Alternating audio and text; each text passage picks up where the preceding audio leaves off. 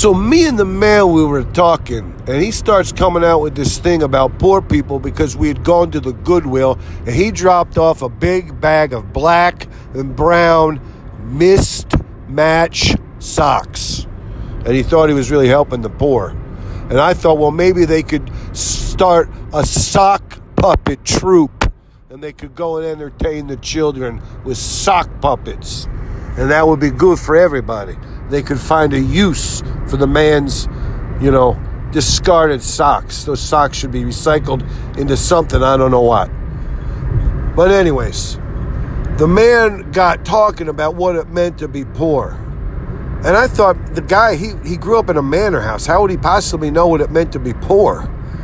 And I asked him, I said, what are you talking about? And he says, listen, I went to school. I went to public school. I would go sleep over at my friend's house. I know what the poor people do. I was around some poor people that had like 2 pairs of boots for the whole family. Only 2 people could go out at once in the winter. There was only 2 pairs of shoes. They were boots. They were big black boots. So if the mom and one of the kids wanted to go to church or the dad wanted to go bowling, you had 2 pairs like the library. You could sign them out. Everybody was in competition to see who could go outside, who could get the boots on. The little kids didn't care. They're size 14 men's. They would wrap, yarn around the bottoms to try to cinch them to their ankles. I mean, that's what poor people do. My other friends, I went over the house, okay? The guy there, so it's like a camp out. It was a fun thing. We're kind of like in the sleeping bags in the living room floor, and they had a snowy TV. It didn't get no picture, but it was like a snowy TV.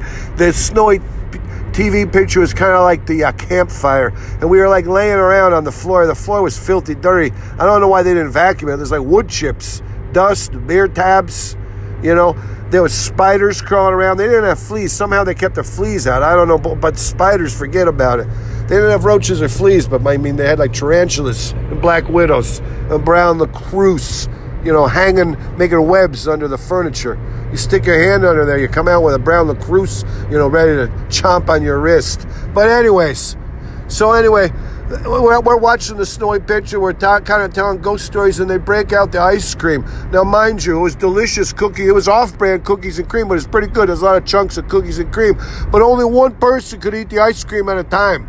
They didn't have no bowls. They just had the container, the ice cream container. And guess what? This was an ice cream container eating fest because you didn't have no freezer. Once the ice cream came out, you had to eat it.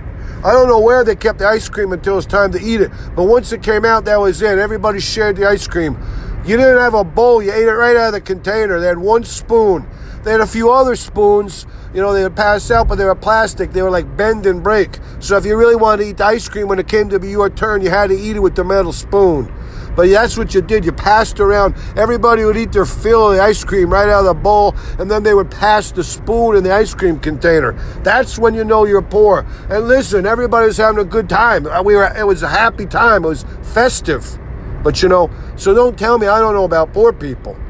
But I thought that the man was really just trying to, come up with a thing where he was trying to ease his conscience because he's taking unwarranted tax write-offs on his charitable donations of, mismatched socks and, frayed ties.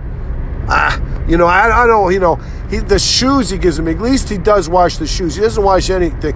He at least washes the shoes that he takes over. And the golf shirts. He's got golf shirts with collars from the 1970s.